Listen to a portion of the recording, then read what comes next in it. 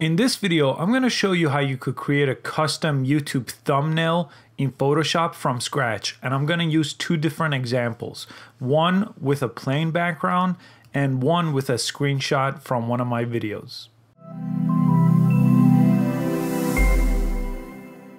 When you create a custom thumbnail in YouTube, you're really gonna stand out in the crowd, and you basically want your channel to all look like it's part of a brand. So all your thumbnails should relatively look the same or have some similar themes depending on what kind of video you're making. So when someone comes to your channel or they see your video in search, they could recognize that it's your video, so it's somewhat branded. So I'm going to show you how you could do that by creating a custom thumbnail that's branded in Photoshop. And I'll start with this custom thumbnail that I have here. So in order to create this thumbnail, I had a few elements. One was I had this image of an iPhone, and this was downloaded from a royalty-free website. You could search for an iPhone template, for example, and get this blank template.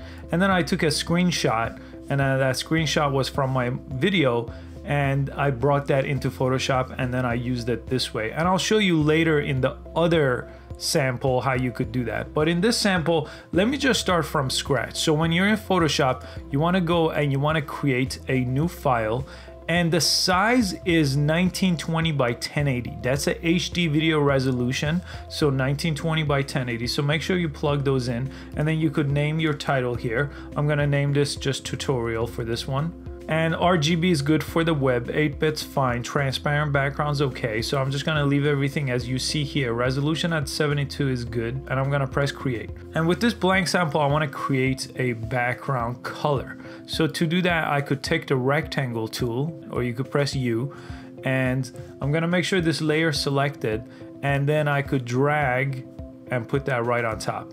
Now, depending on what color this was right here, you see this is set to black. If it was set to red, for example, and I created a rectangle, it would create a red one for me. So decide what color you want your background to be, and then go ahead and select that. So for the Facebook video, I wanted a blue, so I'll go ahead and do blue, and I'll make my rectangle right there on layer 1. And I could label these too, so I could label this as background. Next, if I go back to my sample, I want to create the name, right? So I'm going to want to name this, but I don't want to do that on this layer. I want all the layers to be separated. So I come down here and press new layer. So now that I have a new layer, this could be my text layer. So to put text, I'm just going to press T, and I'm going to get the text symbol here. I'm just going to press right here. Now I could type, so I could say change your name in Facebook. And as I type, it's gonna be the color that I have selected up here. So if I select everything, I could change that color to white if I want the color to be white. And then I could select portions of it and change it to be a different color. So if I click change, for example, I could change that word to be red and not the rest of my phrase. So I could do something like this with it. So I'm gonna select all, and I'm gonna change the font to something like Arial here. Arial bold.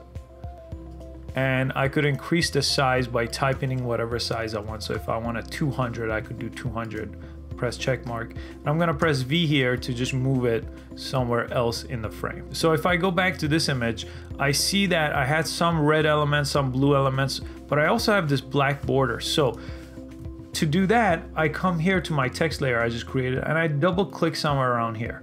Not where the name is, but somewhere around it. And I want stroke, so I'm gonna check on stroke. And I can make stroke thicker or thinner by doing this. So the size I like is actually 12. I'm gonna press OK. And if you wanna do more with your text, you could double click your text for your text to select. And you have options here. So you have fonts, you have size.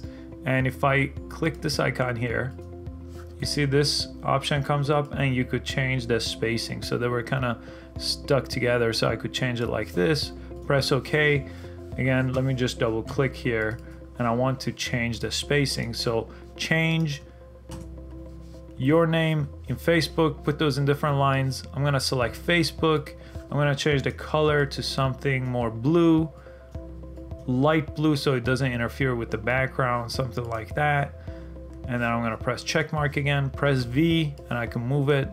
And you see, I could even drag on the corners here and resize, but I could do that with the font size also. So I usually like to do that with the font size and not by dragging, but So I would put that here. And a rule of thumb with the name on your thumbnail is don't use more than 5-6 words really, because people are gonna view it on their phones, it's gonna be small, and any more than 5 or 6 words are gonna get lost. Sometimes I use 7, but I really try to keep it to 5 words. Like this is a good way to view a thumbnail as far as font size goes. And same thing, so if I had the image for the iPhone, I'm just gonna drag it from this project, the iPhone layer, so which is these 3 layers here. I'm just shift selecting these. I'm gonna press V and I'm gonna bring them here. And I was holding shift when I brought it, so it placed it in the same spot. So you see that I just brought that into my project. But if that was out of Photoshop and I didn't have it in a different project, I will bring it the same way I did with this Facebook icon. So this is an easy way how you could create a thumbnail. And at this point, if you don't like your background, for example, you could always do things to the background. So I just double clicked that. You could do a gradient. You see, that's kind of much nicer. It's just creating a soft gradient here. And I'm gonna press OK. So let's say this is what you decided your final look was gonna be. The one extra thing I always like to do is I like to add a company logo if you have one into the image. If you see my other ones, like here, there's a company logo. So if you have a company logo, that is a great way to brand your videos. All my Facebook videos, for example, have a very similar look to them. They all have the logo on top. They all have a similar background, similar fonts. If they're on a mobile, they always have a mobile. So you want to do something that is consistent from video to video. Let me just jump into this next video. So to create something like this, I'm just gonna go through some of the layers with you instead of having to recreate it. So if you look down here, layer 22, that's the screen grab that I brought. The background I showed you how to make. So I made a background with the rectangle tool. I made a background on this very first layer. Looks like I did a color overlay. It was a white one. And then I brought in my image. And to do that, again, I'll go to my desktop and you see I have a screen grab right here. I have a couple of screen grabs, and the way you saw them here is that they're flipped. So I'll show you how to do that. But I brought this screen grab, and to take a screen grab, for example, I'm on a Mac here. So all I did is I went to Premiere. This is where I edited my video, and I did Command Shift 4. And you see that I get that crosshair, and I just kind of dragged right there, full screen, and I let go. And if I go back to my desktop here, that's the image it just took. So that was the same screenshot I had before. So let me go back to Photoshop. To bring that in, I'll just go back to my desktop. I'll control click that, and then I'll say open in Photoshop.